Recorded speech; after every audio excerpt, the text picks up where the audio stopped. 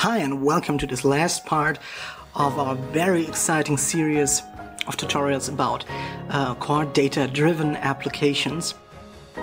In this part, I'm going to show you how we can use our awesome core data helper class to use it for handling, saving, and retrieving data from our core data database.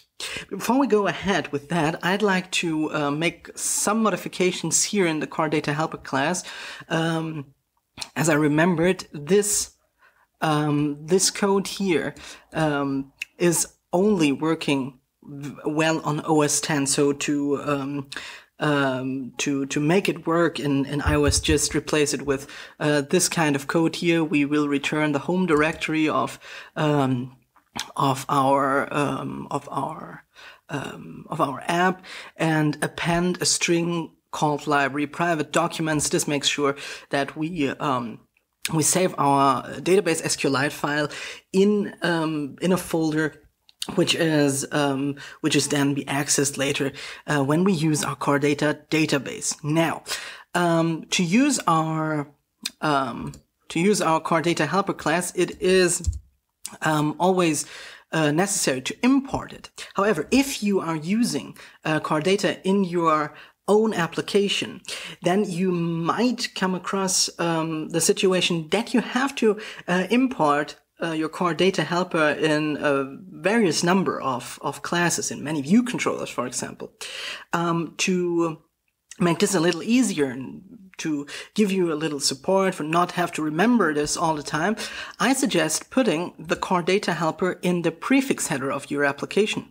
This prefix header is located in the supporting files, and we can just add this little import line, core data helper.h, to this prefix header, and this actually does nothing else but to import this class to all of your other classes. And because we are going to use the entities that we have created in the first tutorial, we can also import them here. So person.h and postal address.h.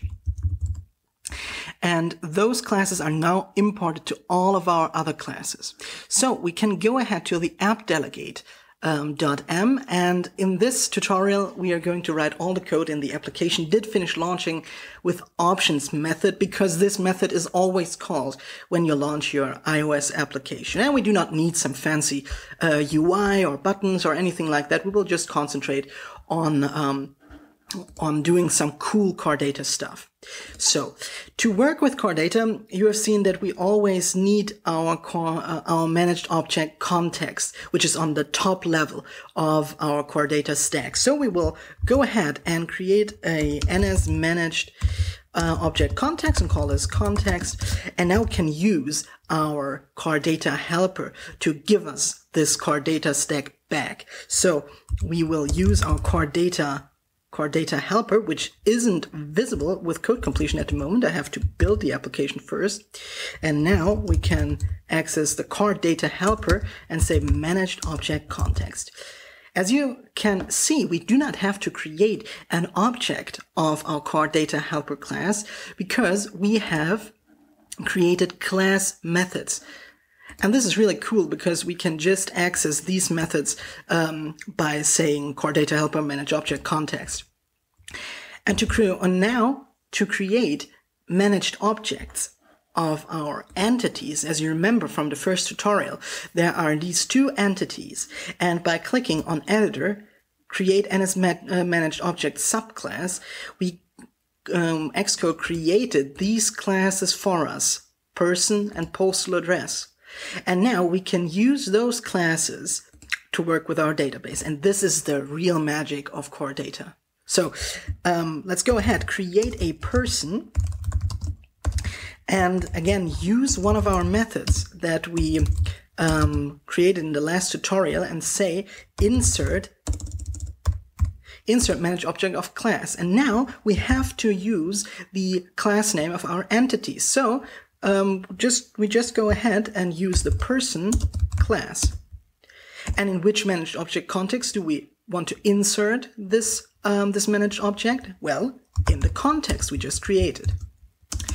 And now we can use this managed object person and fill it with some data, like a name. We can just say here, John Price, for example. And as you can see, you can work with core data the same way you work with your own classes or with any Objective-C class. You just have to create a managed object by using the core data helper and then add the data you want. And the last thing you need to do is to save it. So we will again call our core data helper, save managed object context, and that's it. And to check this out, whether it works, let's just run the application. If we get no error, everything worked out well, because you remember when we created our core data helper, we put in these NS logs on the different places where you can encounter any kind of error. So we have created our first managed object, put it into our database, and now it's time to see if something is saved. So let us comment out this few lines of code. And let's add some new code which retrieves the data from our database. And when you take a look at the core data helper, the method which fetches the entities from our database returns an NS array. So we will just create an NS array, call it items, and again, use our core data helper and call the fetch entities for class method. And for what class do we want to get entities? Well, for our person class.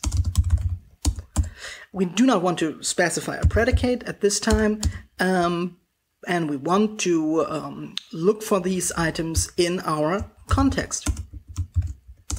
And now all the items, which is just one in our case at the moment, are returned from the database and put into this array.